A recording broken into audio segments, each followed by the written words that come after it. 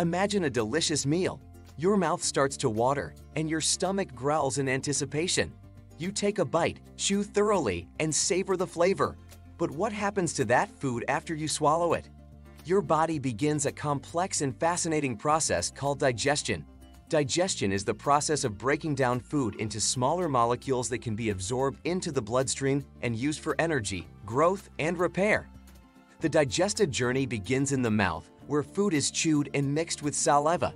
Saliva contains enzymes that start to break down carbohydrates. Once food is swallowed, it travels down the esophagus to the stomach.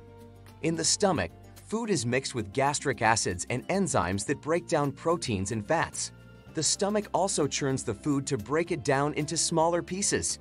Food can stay in the stomach for anywhere from 2 to 5 hours, depending on the type of food and how much you have eaten. After leaving the stomach, food travels into the small intestine.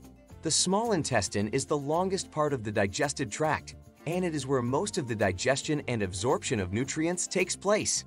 The small intestine contains enzymes that break down carbohydrates, proteins, and fats into even smaller molecules that can be absorbed into the bloodstream.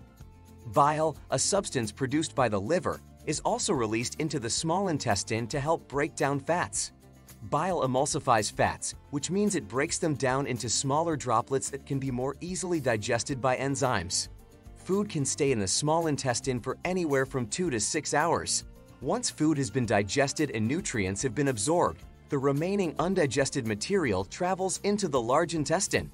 The large intestine is also known as the colon. The colon absorbs water from the undigested material and stores it until it is ready to be eliminated from the body. The large intestine also contains bacteria that help to break down any remaining undigested food. Food can stay in the colon for anywhere from 10 to 59 hours. Once the undigested material has been completely broken down, it is eliminated from the body as feces.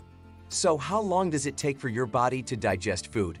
It depends on a number of factors, including the type of food you eat, how much you eat, and your overall health.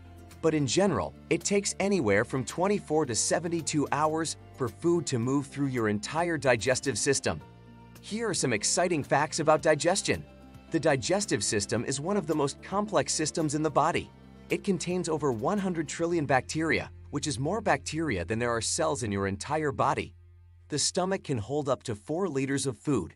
The small intestine is about 20 feet long. The large intestine is about 5 feet long. Your digestive system works 24 hours a day, even when you're sleeping. Here are some tips for improving digestion. Eat a healthy diet that includes plenty of fruits, vegetables, and whole grains. Drink plenty of fluids, especially water. Avoid eating large meals before going to bed. Chew your food thoroughly. Exercise regularly.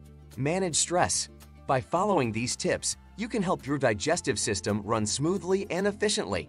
So next time you enjoy a delicious meal, take a moment to appreciate the amazing journey that your food takes through your body.